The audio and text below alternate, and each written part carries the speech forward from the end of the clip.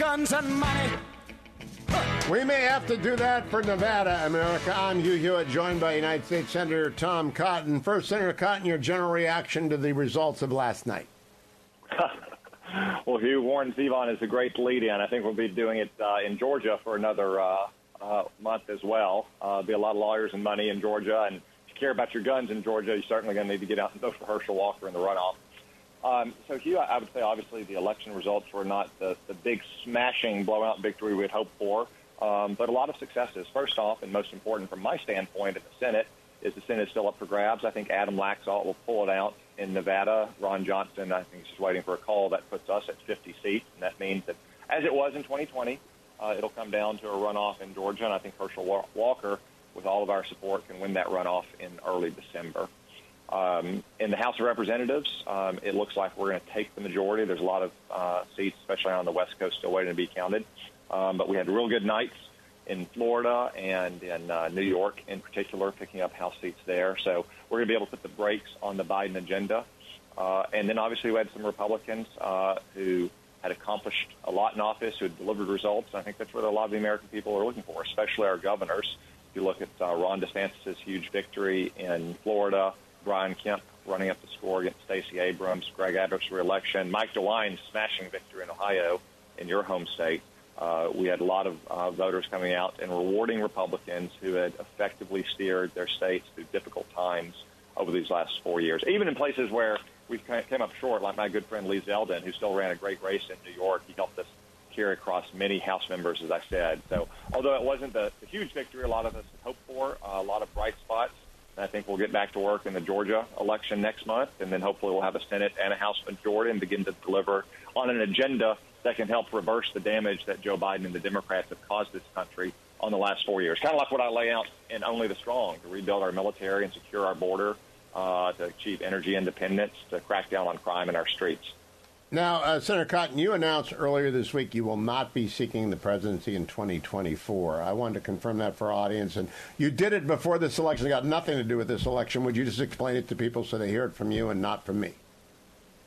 Sure, Hugh. Ann and I had reflected and prayed on the decision over the last couple months. But as our boys, who are 7 and 5, were back in school, and I was on the campaign trail, we began to realize it's a particularly challenging time to be gone 6 or 7 days a week for 2 years. You know, if they were 4 years younger, they probably wouldn't even be aware that I was gone.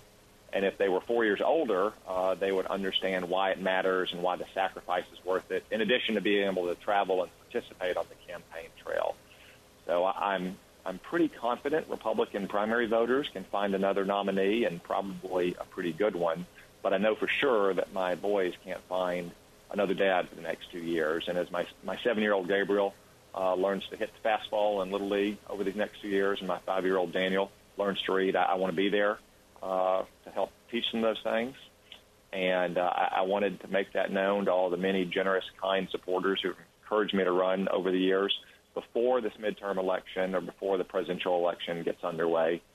Because our decision was about our family. Not closing the book entirely on potential future campaigns, but closing the 24 chapter and going to keep working hard in the United States Senate for the great people of Arkansas, who, if I could just flag one other big victory last night to you, I'm extremely thankful that the good people of Arkansas, level-headed, very sensible, rejected a recreational marijuana initiative.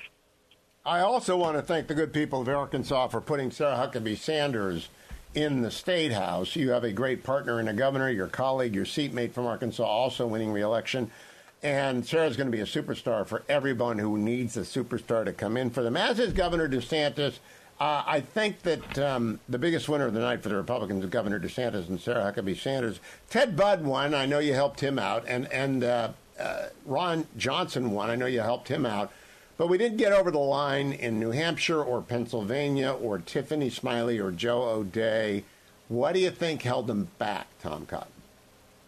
Yeah, those are some disappointing losses, especially disappointed about Tiffany Smiley. I've known Tiffany and Scotty now for a few years. They've been great champions for our veterans. And I was with her and her kids on the campaign trail late last week. I think in the end, in some ways, we saw a replay of the 2020 election and the Georgia runoffs in 2020. I think it's probably fitting that we're going to have another Georgia runoff we just have a closely divided country.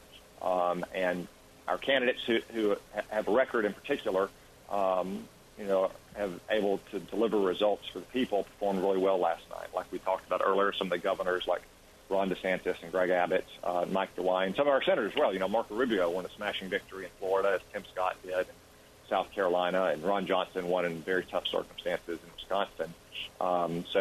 Like I said, I think in some ways it's a bit of a replay of the 2020 election in a closely divided nation, and small differences can make a big difference. We had some great candidates in districts that were hard to win, like Hung Cao in Northern Virginia, a district that Joe Biden won by double digits. He almost pulled it off, but that's just a tough district. You had Benjamin Netanyahu on for a great interview earlier this week, and he finally just pulled out a victory after 5 elections in recent years in Israel. In some ways, it's the same dynamic. So some small differences here and there in districts can make a very big difference in what is otherwise a closely divided country. It has been now for a few election cycles. Now, plates are grinding each other, and eventually one gives and one doesn't. And we are in a 50-50 country, and the Senate of the United States will matter. So I don't see any retirements from the Supreme Court in the next 2 years. So I don't think we're going to have a knockdown. But we really need Herschel to stop the worst judges. And I think that is the message, that we've got to save the courts, and Herschel Walker is the guy to say. If it comes down to that and Adam Laxalt wins, let me talk to you about the NRSC looking forward. Who is going to run the NRSC for the next cycle when so many seats are held by Democrats and they're fighting what Republicans basically had to fight, a multi-front war this year? So right now, the only candidate of which I'm aware is Steve Daines, an outstanding senator from Montana. When we're back in Washington next week in session, we'll start to have our leadership choices. Like I said, I'm not aware of anyone other than Steve Daines running for that. I was on the campaign trail with him. Steve is a very accomplished senator, knows how to win tough races. He was in one of those races in 2020 that the Democrats spent tens of millions of dollars on, yet he pulled it out by a substantial margin. And as you say, we've got a lot of great pickup opportunities around the country. As luck would have it, many of those states, like West Virginia and Pennsylvania, Ohio, New Mexico, Montana, are big energy-producing states. And as I outline in Only the Strong, energy independence is not just vital for our prosperity here at home, but it's also vital for our national security and support for our allies abroad. So with a new Republican House and hopefully a new Republican Senate after the Georgia runoff, I think that should be one of our priority issues. Senator, let's talk about China for a second. The happiest man on the planet last night was President Xi, because you've made the case in Only the Strong, and we talked about it all last week. We have to plus up defense spending. We have to get serious about it. And I'm not sure even a one-vote margin in the Senate will allow us to do that, because we have some senators who are very leery of defense spending on our team. And the House has got some isolationists, just outright isolationists. I don't think we have any isolationists in the Republican caucus in the Senate. But what do you think? Even if we get Georgia and Nevada, is it possible that we can plus up defense to where it needs to be, as you outlined in Only the Strong? Hugh, I hope so. The biggest obstacle, of course, is the Democrats. And it's not just that they're opposed to more spending on defense, but they're willing to hold defense spending hostage.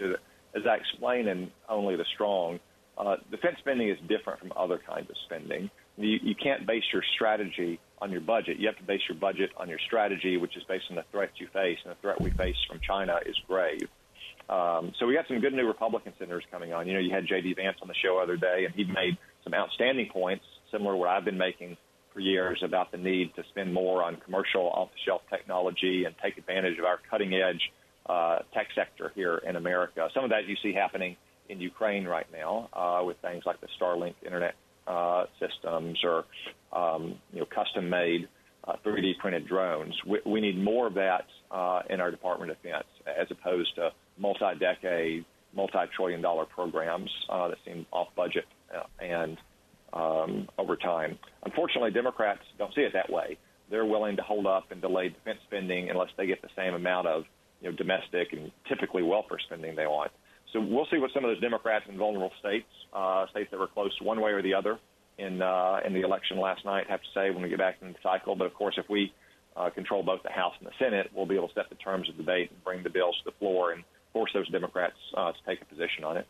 So Republicans are disappointed because my original numbers of R+1 and the House by 25 are not coming true. We might get the R+1 in the Senate, but we're not going to make 25. What do you tell to a disappointed Republican this morning? Well, as we said, I mean, obviously we all wanted a big smashing victory. I would have liked a lot more than R+1 and R+20 or 25 in the House. But we shouldn't undermine or underestimate just how significant it is to control the House of Representatives, even if it's a smaller majority than one might like, or for that matter, if we can win the Georgia runoff, to be able to control the Senate. I mean, that sets the terms of debate. That allows us to stop the worst of the Biden legislative agenda. I saw this in 2013, 2014, my one term in the House of Representatives when we had a Republican House.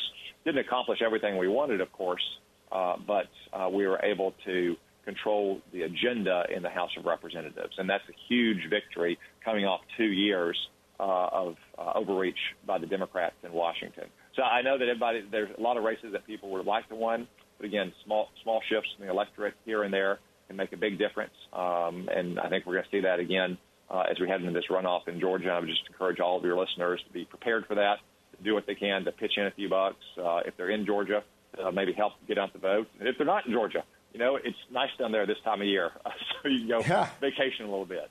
And not only that, everybody who can is going to go to Georgia and help. I may have to go down to AM 920 and set up there. Last question for you, Senator Cotton. Polling was off again. This time it was off in the Republicans' favor. Are we ever going to is it worth using for anybody? Well, as I told a lot of folks leading up to the election, I wouldn't want to count on polling error one way or the other. It better be far ahead, as you once wrote. If it's not close, they can't cheat. So it's always better to win, the way Sarah Huckabee or the way John Bozeman won in Arkansas last night. But yeah, polling is a mercurial thing, and it can be very difficult, especially as fewer and fewer people have landlines and more don't pick up unknown numbers. So the best thing you can do, I think, from the results last night, obviously, is just be a strong, effective leader that delivers results for your people, a growing, prosperous economy and safe streets and sound schools for kids. That's what you saw in Brian Kemp's big victory in Georgia, Ron DeSantis' victory in Florida, Greg Abbott's victory in Texas, DeWine's victory in Ohio, plus a lot of our senators who have been great and effective leaders in the Senate, like Tim Scott and Marco Rubio. Blocking and tackling, it still matters. Senator Tom Cotton, keep coming back, and I hope only the strong continues to sell. Maybe we'll actually persuade some Democrats to try and deter Xi from taking Taiwan. We will find out. Senator Tom Cotton, Only the Strong, still available at Amazon.com. Thanks for joining me on an election morn where everyone was up late.